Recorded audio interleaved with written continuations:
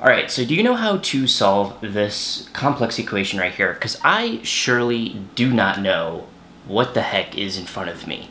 And that's the topic of today's video. Alright, so do you need math in cybersecurity? No, you don't need it. I will be talking about why you don't need it, when you may need it, and, well, my overall synopsis of if you need math in cybersecurity.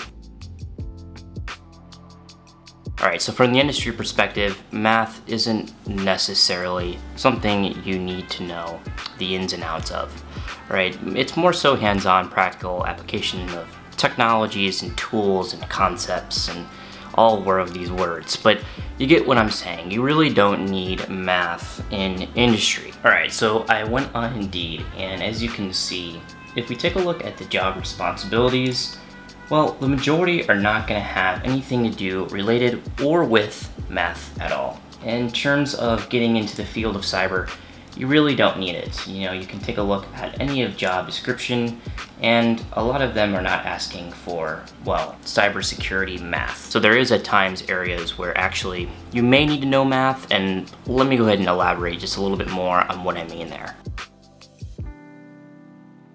When I was a freshman entering into university in cybersecurity, there were a few classes I had to take before entering into my cybersecurity major classes, and those included math classes.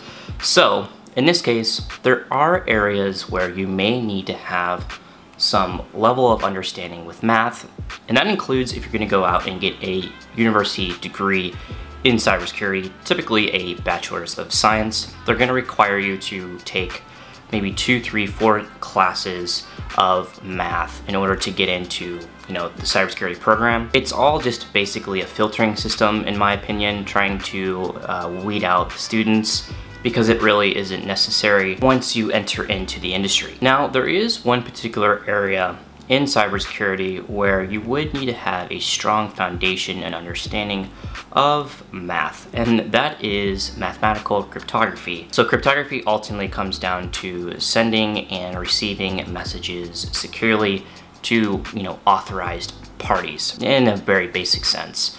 But mathematical cryptography has, well, let's just say at a high level, a lot of working components that you have to be mindful of when creating a secure messaging system. There is a lot of complex math and probability that goes into it. If you want to be a cryptographer, maybe work for a government agency such as the NSA in the United States, or you want to be some sort of cybersecurity researcher who either is trying to crack the algorithms, crypto analysis, or you're trying to develop more secure algorithms.